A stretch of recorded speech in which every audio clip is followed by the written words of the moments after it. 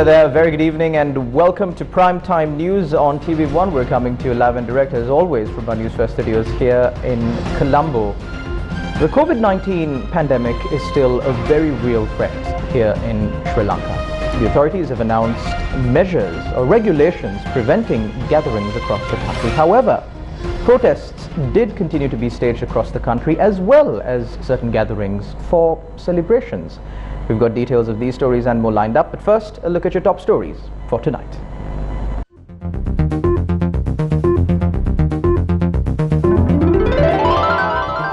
Basil Rajapaksa sworn in as the Minister of Finance.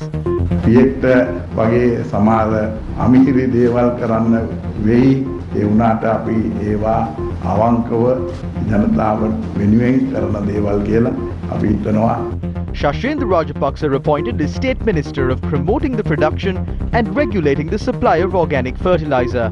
Mohan De Silva sworn in as the State Minister of Coast Conservation. Protests continue across the island. 40 arrested for violating quarantine regulations.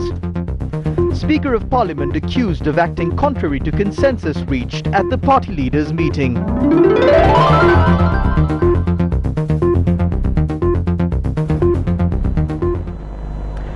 In your top story for tonight, Prime Minister Mahinda Rajapaksa and newly appointed National List parliamentarian Basil Rajapaksa were handed over new ministerial portfolios today. They were sworn in for President Gotabaya Rajapaksa.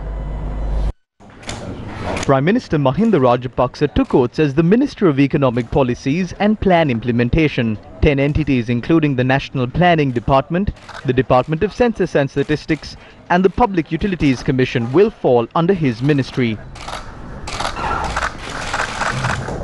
Basil Rajapaksa took oath as the Minister of Finance before the President today. The General Treasury and 12 other affiliated bodies fall under his ministry. Institutions relating to government revenue management affairs including the Sri Lanka Customs, Department of Inland Revenue, Department of Excise, National Lotteries Board, Development Lotteries Board and the Import and Export Control Department falls under his purview. In addition, the Central Bank, state banks, financial, insurance and related institutions, Sri Lanka Insurance Board, Sri Lanka Insurance Corporation and its subsidiaries and affiliated companies, Credit Information Bureau, the Department of Registrar of Companies, Securities and Exchange Commission and the Sri Lanka Export Credit Insurance falls under his purview. They fall under the list of entities linked to banks, financial and capital market policies and regulatory affairs. Further, 17 funds, including the National Insurance Trust Fund, Employees Trust Fund, Shrimavasana Fund, T-Shakti Fund and the Central Cultural Fund also falls under his ministry. The new Minister of Finance, Basil Rajapaksa, assumed duties at the ministry today.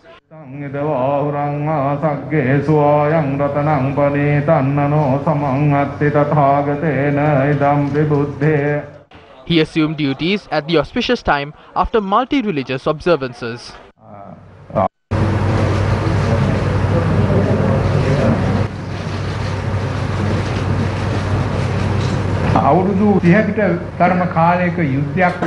We suffered a lot due to the 30-year-long war. We ended the war mainly because of the actions of 3 members of the Rajapaksa family. The 3 Rajapaksas did a lot in coordinating these efforts. This is not something that I am saying to canvass for the Rajapaksas. I have no intention to do that. We know that J.R. Jayawardena was intimidated when Rajiv Gandhi dropped Dal onto the country. After that, the government entered into an agreement with Gandhi that was bad for our country. This is how the leaders in our country acted at that time. As Mahinda Rajapaksa said, India is our neighbor and sometimes we have the most issues with our neighbors. We need to manage the threats and influence exerted on us from our neighbor India. Even today we see this happening. During the war we felt this discomfort a lot. Minister Basil Rajapaksa must be given the credit of managing this pressure. This is a time when we are suffering economically and your presence at such a time is considered as a strength.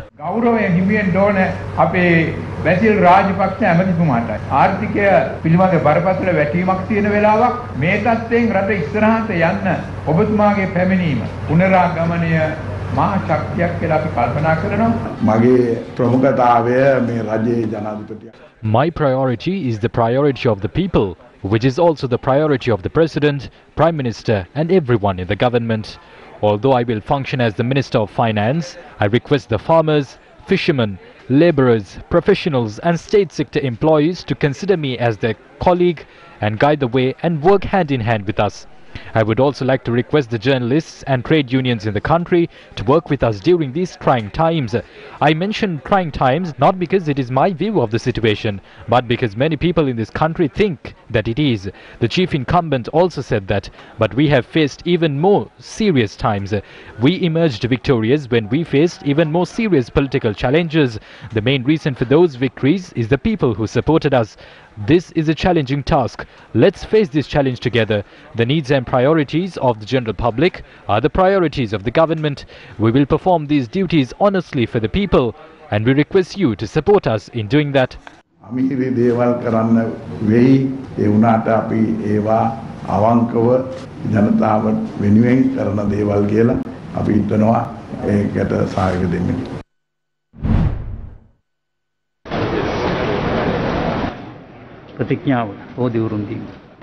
Basil Rajapaksa took oaths as a member of parliament today before Speaker Mahinda Yapabe Wardana.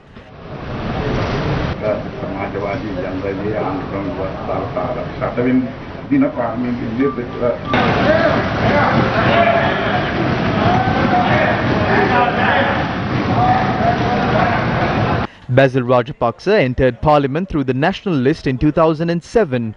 He was an influential figure during Mahinda Rajapaksa's presidential election campaign in 2005. In 2010, Basil Rajapaksa entered parliament after securing a record number of votes in the Gampaha district by contesting under the Sri Lanka Freedom Party ticket. During his stint as Minister of Economic Development between 2010 and 2015, Basil Rajapaksa spearheaded development projects such as the Uturu Vasanthaya and Naganahira Navodaya. He also introduced concepts for new public welfare programs. Following a setback at the 2015 presidential polls, it was Basil Rajapaksa who led efforts to form a new political party under the name Sri Lanka Podujana Peramuna. It is no secret that Basil Rajapaksa's efforts saw the SLPP securing massive victories at the provincial, presidential and parliamentary elections within a short period after being established. Basil Rajapaksa's political journey has been remarkable, starting from his 1977 election loss as the youngest candidate in the Mulkirigala electorate, running up to the formation of a new political party. Former Ambassador Udayanga Weeratunga has said that those in the government, including the President and Prime Minister, are able to hold their positions due to the party and work plan of Basil Rajapaksa.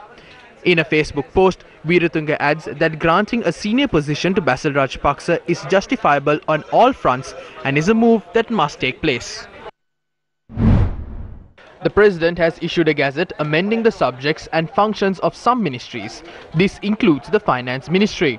According to the Gazette, the recently established Selandiva Investment Limited has been brought under the State Minister of Urban Development, Waste Disposal and Community Cleanliness. The Gazette has also introduced a new State Ministry for Coast Conservation and Low-Lying Lands Development. The Marine Environment Protection Authority now falls under its purview. According to the Gazette, a state ministry has been established for promoting the production and regulating the supply of organic fertilizer, paddy and grains, organic foods, vegetables, fruits, chilies, onion and potato cultivation, seed production and advanced technology agriculture. 7 entities, including the National Fertilizer Secretariat and Ceylon Fertilizer Company Limited, have been listed under this state ministry.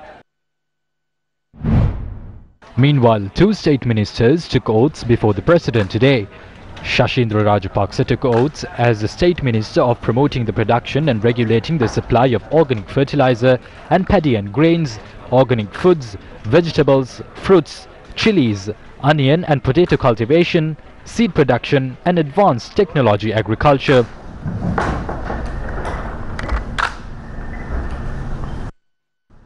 Mohan De Silva took oaths as the State Minister of Coast Conservation and Low-Lying Lands Development.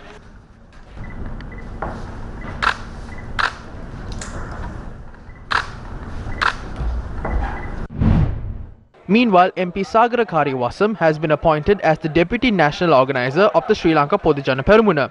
He also serves as the General Secretary of the party. The Prime Minister's media unit said Kariwasam was appointed to the position following the resignation of former parliamentarian Jayanta Katagoda. Sri Lanka Podujana Peramuna supporters celebrated Basil Rajapaksa's return to parliament today.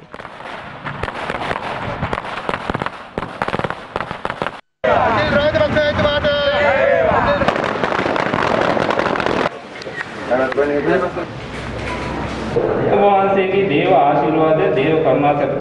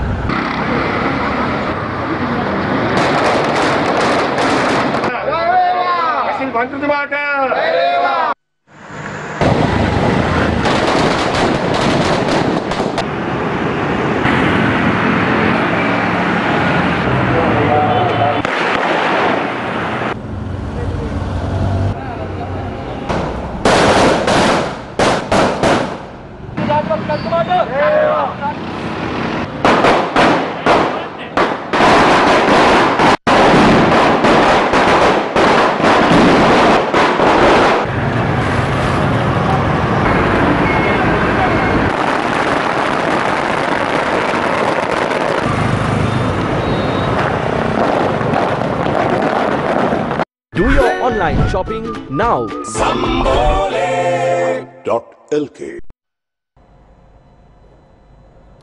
Police arrested over 40 people across the country today for staging protests. Now, more than 33 of these people were arrested today at a protest that was staged at the parliamentary roundabout.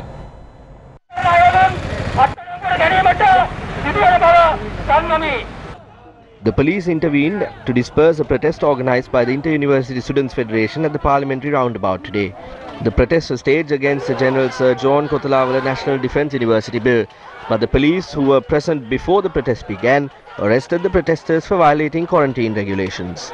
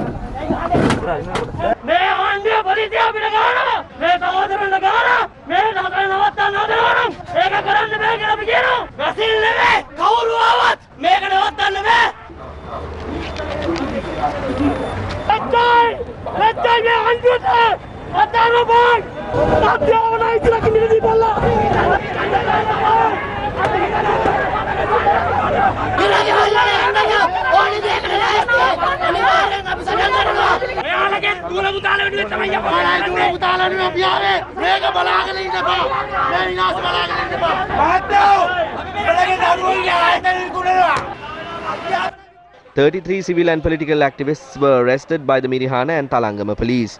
A tense situation then arose between the police officers and journalists at the location.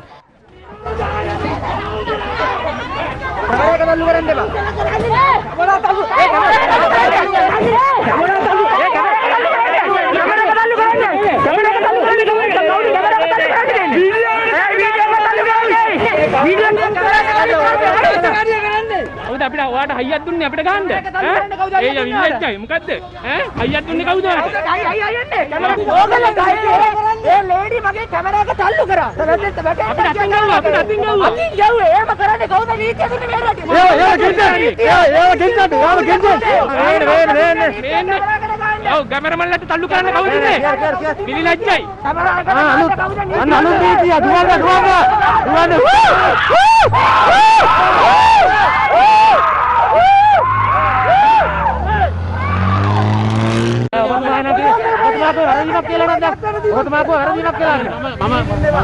මම ගැහුවේ නෑනේ පෙනී හිටින්න බෑ හරි අතවාගෙන අදිට්ටෝට මාත් කරන්න හොඳයි අපිට ඕගලන්ට ඕඩර් එකක් දුන්නේ කවුද අපිට ගහන්න කියලා ඒ ඕඩර් එකක් දුන්නද කවුද නැත්තේ කියලා බලන්න අපරාධේ පරිස්සමයක් කරනවා කියන්නේ විල්ලැජ්ජා එපේ. The suspects were produced before the Alut Kade Magistrates Court this afternoon.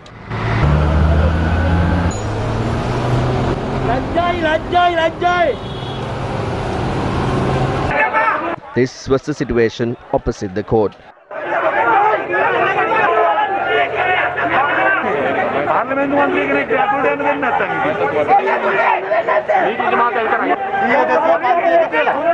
The suspects were released on personal bails of 25,000 rupees each.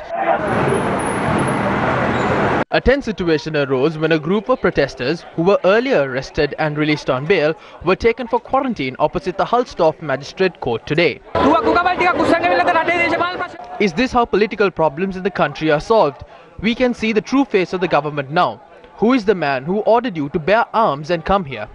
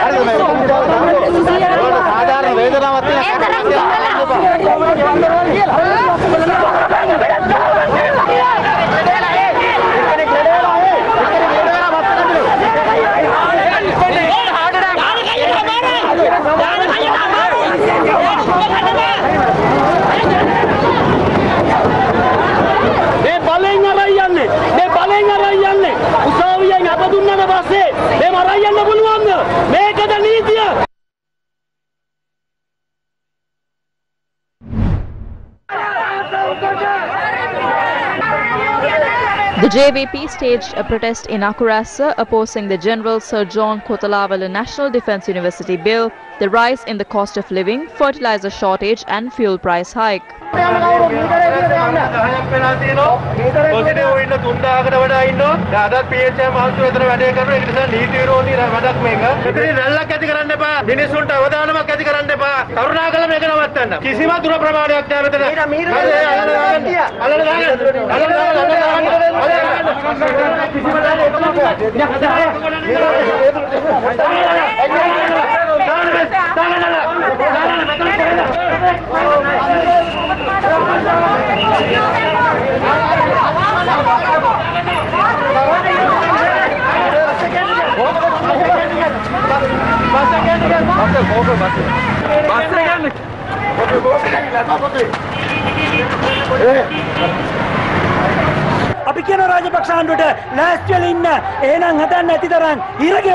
Four individuals who participated in a protest organized by the JVP in Hatton were also arrested by the police.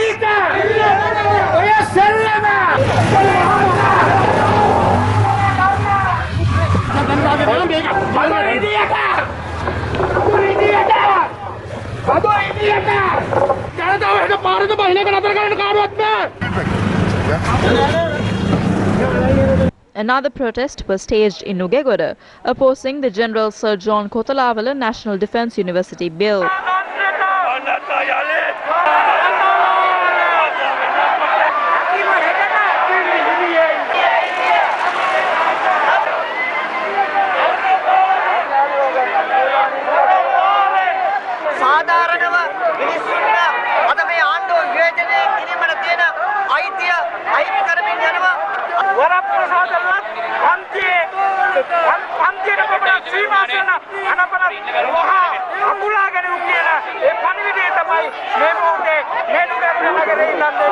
Protesters in Kegol dispersed after the police continued to warn them to call off the protest.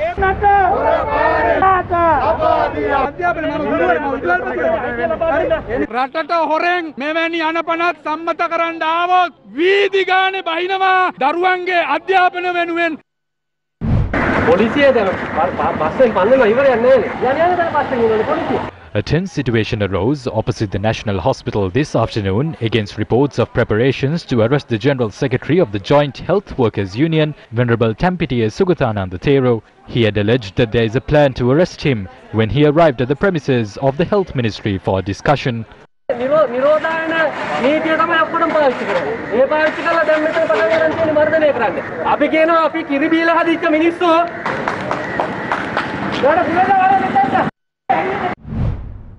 Samagi Jana Balawege lawmakers staged a protest led by opposition leader Sajith Premadasa opposite the parliamentary complex today.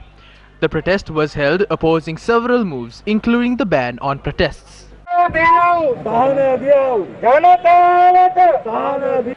The protest lasted for about 1 hour. What was the purpose of these peaceful and democratic protests? The government is aggravating the wars, hunger and thirst of the people. They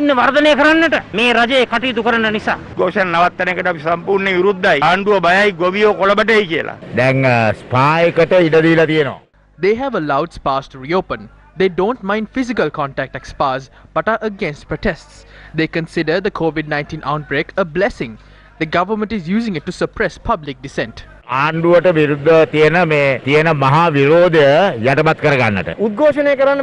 The public has a right to engage in protests. Several magistrates have ordered that their rights should be respected. The government cannot be allowed to act as they wish. The government is trying to ban media institutions and social media because they are covering these protests. The government is using suppression as a tool to hide its flaws.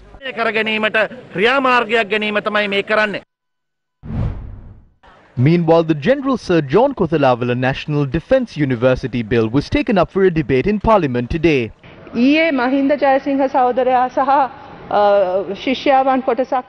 Mahinda Jayasinghe and a group of students were arrested yesterday. Today, Joseph Stalin and some members of student unions were taken into custody. Why are they bringing this bill forward at a time when people are being suppressed from expression of their opinion?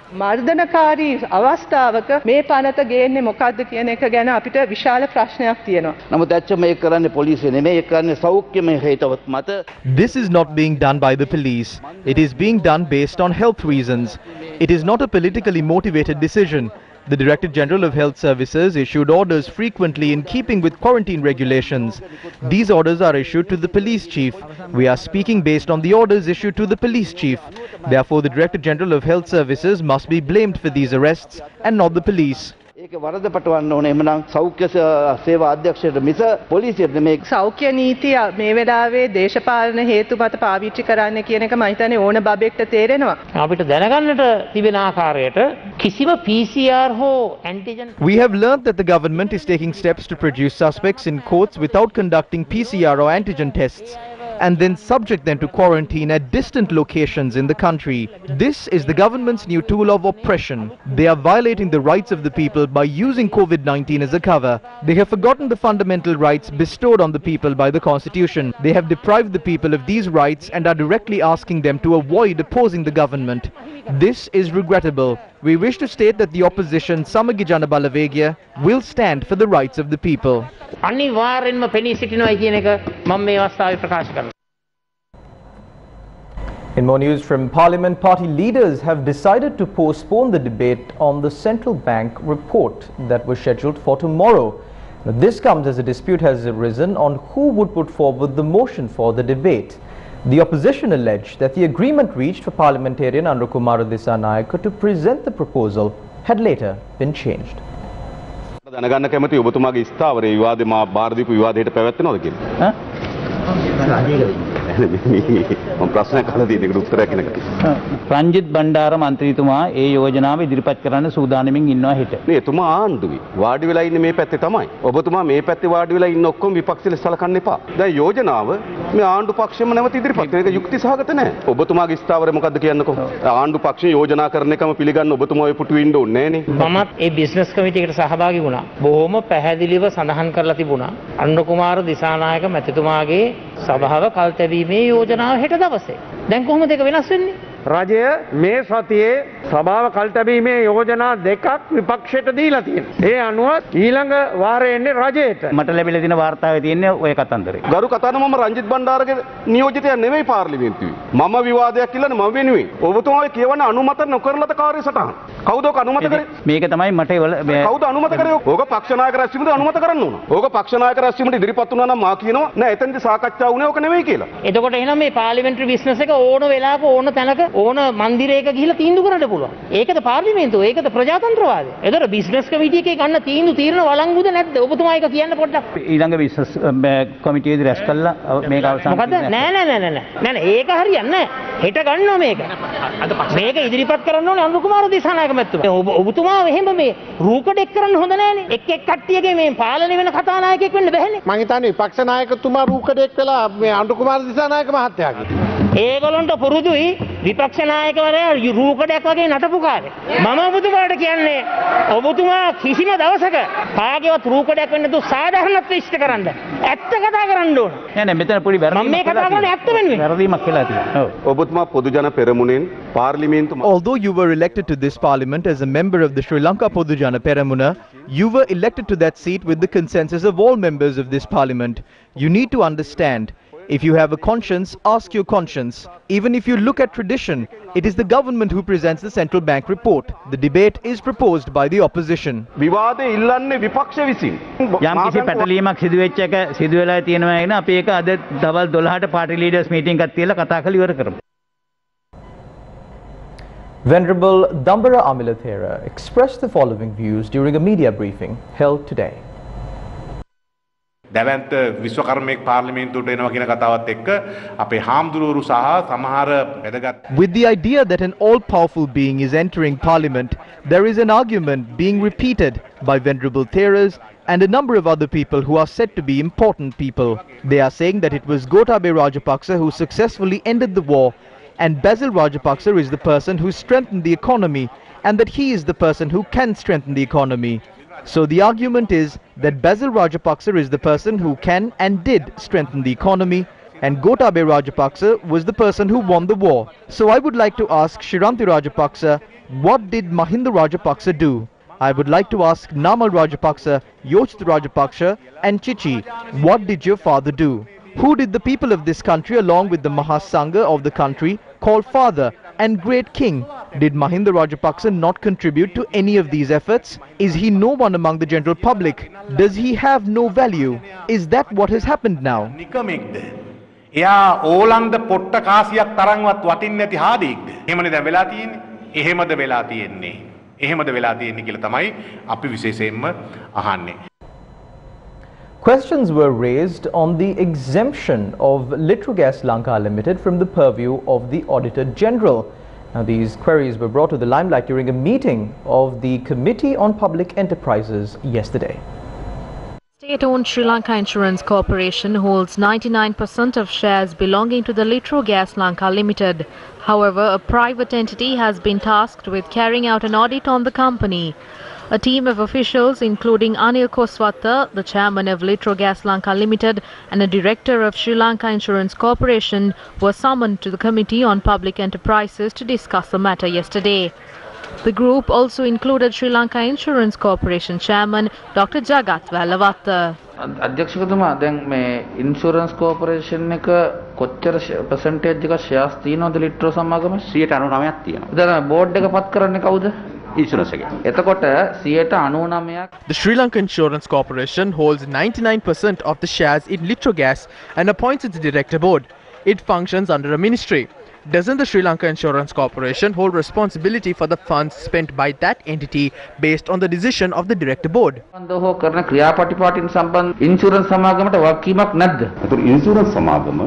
The Sri Lanka Insurance Corporation falls under the Auditor General. It also falls under the COP. The COP can then summon the Sri Lanka Insurance Corporation and its subsidiaries, either separately or at once. How can we examine these accounts? 99% shares තියෙන shareholder විදියට subsidiary එකේ accounts shareholder ට දෙනවනේ. ඔව්. එතකොට ඔබතුමාලාව auditor general audit කරනවා. ඔබතුමාලාට ඒ accounts දුන්නම insurance corporation එකට පුළුවන් නේ ඒක audit කරන්න දෙන්න මේ එම accounts ටික auditor general department එකට. proxy එකක් විදියට The Sri Lanka Insurance Corporation has asked for a separate Auditor General as a proxy. That is the problem. It would be resolved if this issue is addressed. මේ proxy එකේ මේකේ government audit department කියන එක දැම්මා නම් හරි ඒ ප්‍රශ්නේ ඉවර වෙනවා මට පේන්නේ ඒක. ඒ ප්‍රශ්නේ ඉවර. අයිතිකාරයා විදියට ඔබතුමාලාගේ ආයතනය ගන්න ඕන ක්‍රියාමාර්ග ඉන්ෂුරන්ස් කෝපරේෂන් එක නිසියාකාරව ගන්න නැත්තේයි.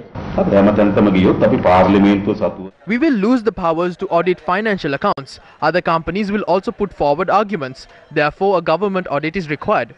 The COP should be able to examine the audit report.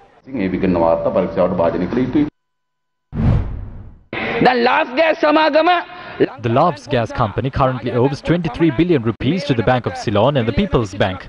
As far as I know, their total debt stands at 30 billion rupees. Now they have appointed a procurement committee to look into the possibility of the Litrogas Company taking over the Lav Gas Company. If you consider the current market values, Lav Gas Company only possesses 25% of the shares. Upon whose whims and fancies is the government trying to take over this bankrupt company that is running at a loss? Who will receive the commission from this deal? How can a company which earned 7 billion rupees in profits transform into a company that is running with a 5 billion rupee loss? Let me outline the reasons for this. The chairman of this company submitted a board paper on the 21st of February last year to receive an allowance. During the presidential election, a promise was given to the public that chairman appointed by the Vietmaga movement will not receive a salary beyond 100,000 rupees. But this individual who is also appointed is already drawing a monthly allowance of over 4 million rupees. Even after this board paper, he has submitted 3 similar board papers. Today, he is evading parliament without answering these allegations against him. If he is innocent and if he has done the correct thing, if his company has earned profits or if his company has generated funds for the country, we won't have any problem with it. Throughout history, this Litrogas company has generated funds for the government. But today, it has become bankrupt.